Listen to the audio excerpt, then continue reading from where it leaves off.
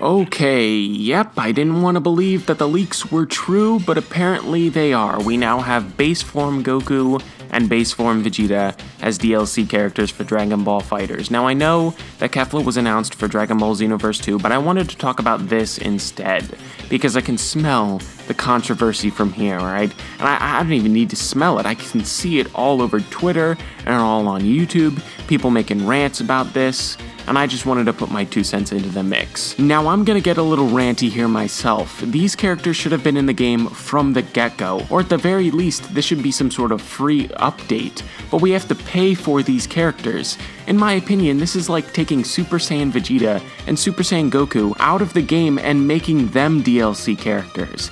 If that were the case, like say the situation was reversed and Saiyan Saga Goku and Vegeta were in the base game and Super Saiyan Goku and Vegeta were DLC characters, there would be outcry, mayhem, there would be fire in the streets. In addition to all that, you have to look at how this looks for future DLC in the game.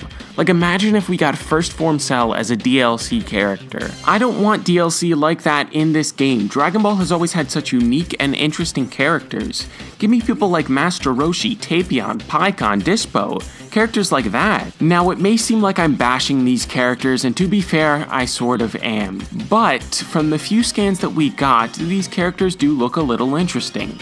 We do get Super Spirit Bomb, and apparently Kaioken is an interesting mechanic in the game, and the Gatling gun looks clean, and also apparently Vegeta has some sort of transformation similar to Potential Unleashed. At the end of the day though, is it going to be awesome to see these characters in FighterZ? Yes, I really want to see the special ending between Goku and Vegeta, ×3 Kaioken Kamehameha versus Gatling gun. It's gonna be awesome. I just wish, again, that this was either a free update or these characters were in the base game to begin with. Otherwise, if we got 2 completely different characters instead of these ones, I would be perfectly fine with that. But that is all I have to say about this. I'm still probably gonna play as these characters and make videos on them because that's just what I do. But let me know what you guys think about this situation, and I will see you all in the next one. Peace out.